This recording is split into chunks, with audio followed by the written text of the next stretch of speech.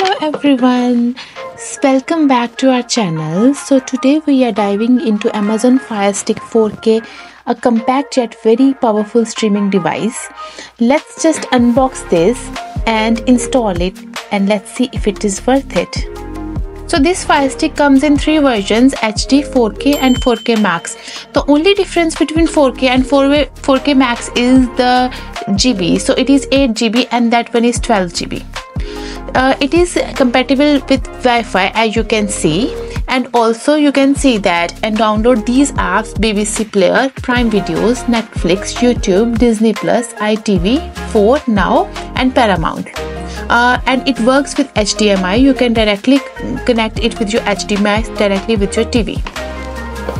You can also see that it is ultra cinematic experience. So this is 4K Ultra HD, high dynamic range, quad core processor, personalized entertainment, TV soundbar control, press and ask Alexa. So this is Alexa compatible, and it also gives you experience of Dolby and Atmos. So let's just unbox it now.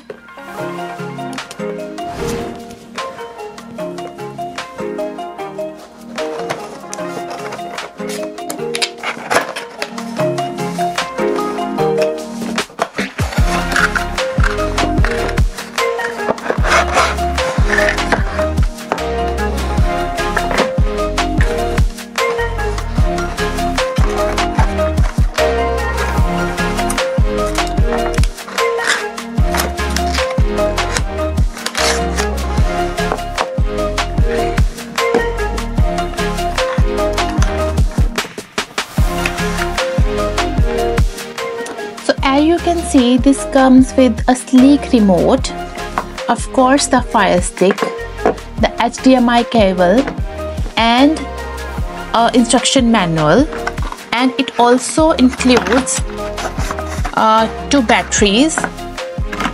This also comes with the cable, I can see, and this was the 2 batteries that I was talking about. Let's now set this up. So there was also this adapter included.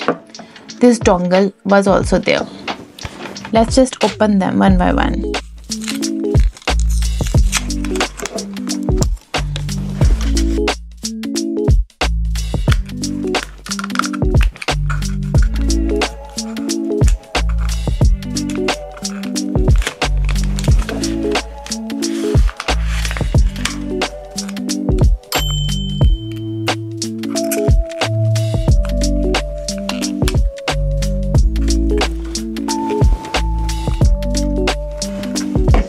This is very sleek remote. Here it is Alexa button. You can press it and ask Alexa. It also comes with dedicated Prime Video button, Netflix, apps button and Disney Plus. I'm also putting the batteries inside the remote now.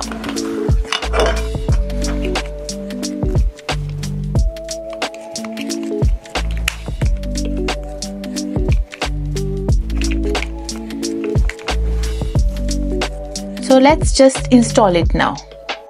So the batteries were AAA.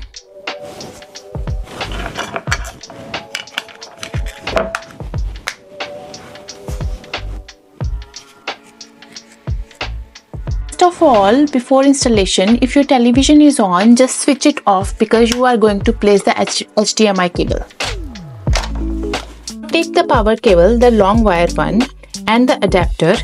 Connect this side to backside of the adapter and take your Firestick and connect other port to the Firestick. The port can be different position depending upon which Firestick you have.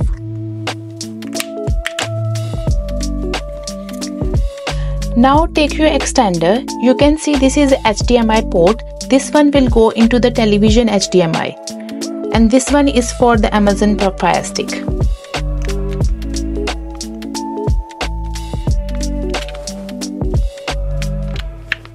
Connect it in. Now I'll plug it into the HDMI port of television. My television is Samsung TV, so I have 2 HDMI. So you have to locate this. This would look like this.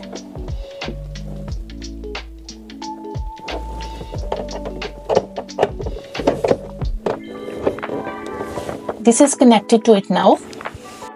Now for the final step, plug in the adapter. Switch on the TV and let's just set it up on the television. Now switch on your TV, go to connected devices, and you can see your Fire Stick in here.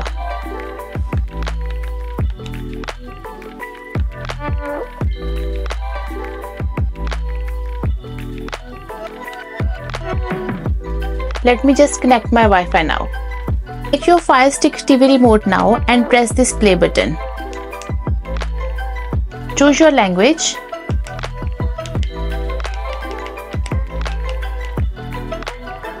Click yes. Now you can set up your remote.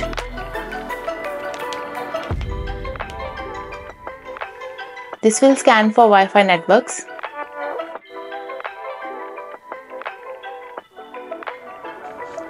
It will also download some updates, so let it.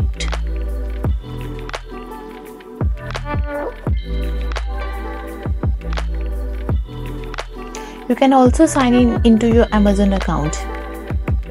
You can create one if you don't have any. So the prompts are very clear. You can see that you can either use the code that's on my left hand side, or you can scan the QR code from your app from the right hand side.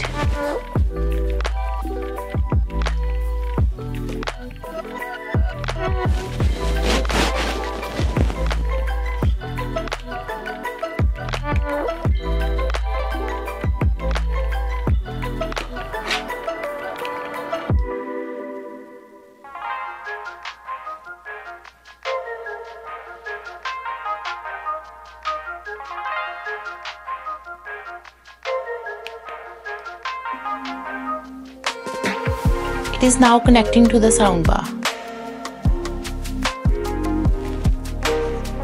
It is asking me to toggle the volume buttons up and down.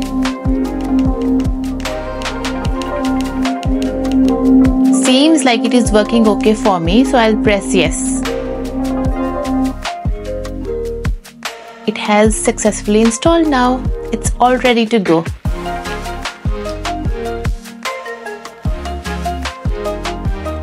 So let's just get started.